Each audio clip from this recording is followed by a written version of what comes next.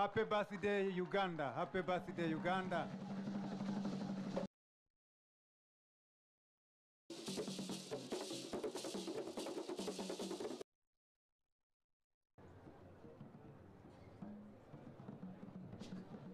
Kenya and Uganda are new players in the oil sector.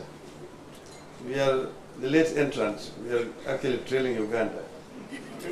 Our two nations could work jointly in the development and exploitation of this precious but delicate resource for the benefit of our peoples.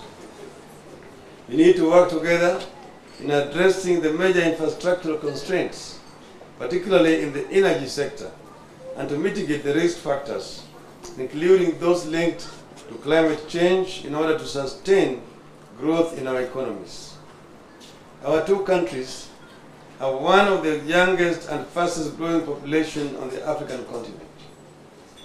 We face the associated challenge of providing quality employment for these young people. We need to work together to address the factors driving the youth and unemployment and underemployment trends.